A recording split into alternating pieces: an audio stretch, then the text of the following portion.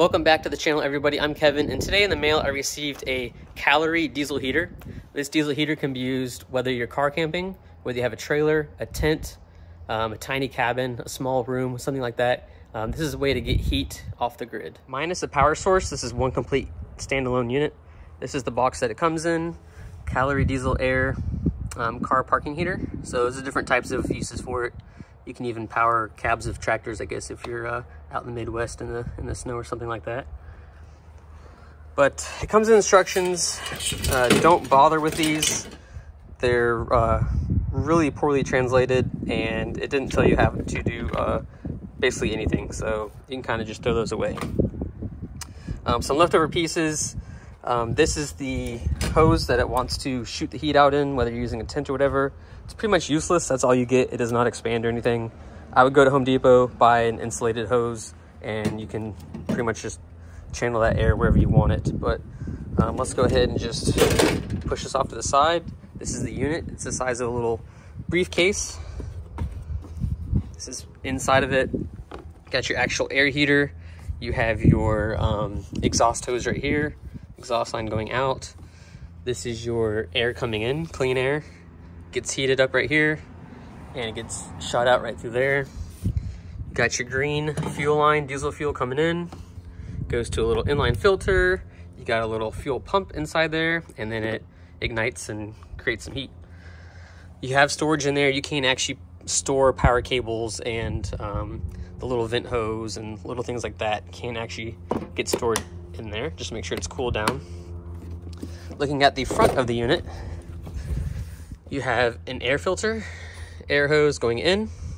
You have a nice LCD screen right here, adjustable fan speed or temperature right there. Power cable right there. It did get supplied with a power cable. Over here is the diesel tank. It just bolts on the side. Now, the instructions did not tell you how to do any of this. If you're mechanically inclined, you can probably figure it out by looking at a picture or two. But it doesn't tell you. You are gonna have to drill a hole into this tank. You are gonna have to put together the little spout right there for the fuel. You're gonna have to put the fuel line on. Back here is where the hot air comes out. This is the exhaust right here. Unfortunately, my kit didn't come with, well, any instructions on how to do this. It also did not come with any fittings or anything. So both of these were the same diameter. And looking at other pictures and stuff like that, I tried to force it on there, and you can kind of see what happened. But there's no way to connect these two pieces. So that's the only dilemma I have right now. This thing started right up, works well. Didn't really have any issues with it running. So let's go ahead and fire this thing up. Now I have the diesel heater plugged into my rock pals. Go ahead and turn it on. It's at 99%. All right, we'll go ahead and push the power button. It's on. Start heating. And as you can see right there, it said start heating. If you're filling this up for the first time, if fuel's not all the way in this line, it'll start priming itself with the fuel pump. It'll actually suck the diesel fuel all the way into the fuel pump and everything. So I've already started this, so the fuel's already up at the fuel pump. Since I don't have the exhaust on there, I just have to make sure it's not pointing at anything that's gonna melt. But for the time being, since I don't have it on there yet, it'll be just fine.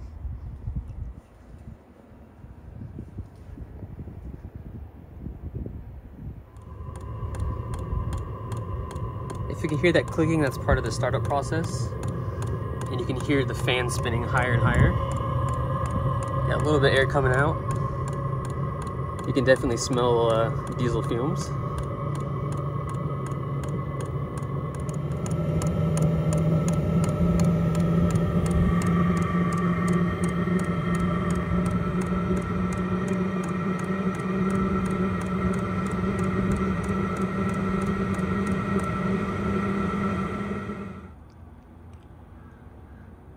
It's kind of hard to tell, but there are fumes coming out.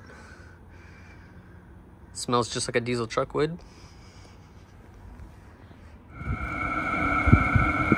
It's been running for about 4 minutes right now. We'll go ahead and just hit the heat right there. 112 degrees, still warming up.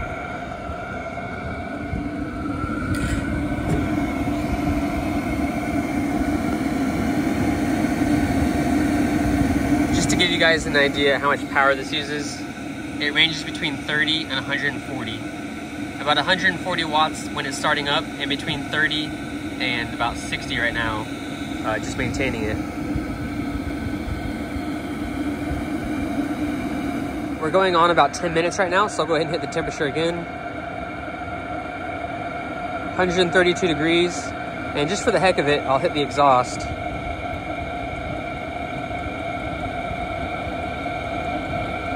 $467 degrees.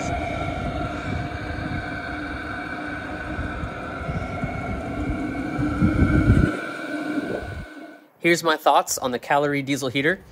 Instructions, absolute garbage. There's a couple pictures on there, some screenshots that'll help you if you happen to have a problem. But as far as assembling this thing, putting it together, they're absolute garbage. So the best thing is to just find a YouTube video that someone did assembling this, and you can kind of figure it out on your own. If you're mechanically inclined, that's even better.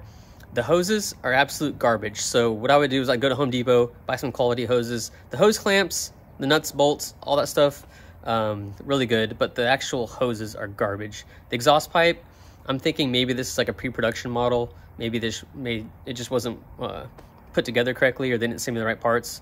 Hopefully all the newer ones come with the exhaust that you can just put together really quick. Otherwise you're gonna have to fabricate something like I'm gonna have to. Outside of that, this is the third time that I've actually let this thing run. It's always started up first try. I've never had a problem like starving for fuel or anything. It's been the same sequence every time. You put power to it, push the on button, it'll start talking to you in English. That was pretty nice. I haven't heard that one before. But yeah, it'll say starting up, you know, heating up and stuff like that. So it'll tell you that it's working, and you can actually hear it starting up. You can hear the fuel pump clicking, and you can hear it ignite and all that stuff. So it seems to be a good unit, very fuel efficient.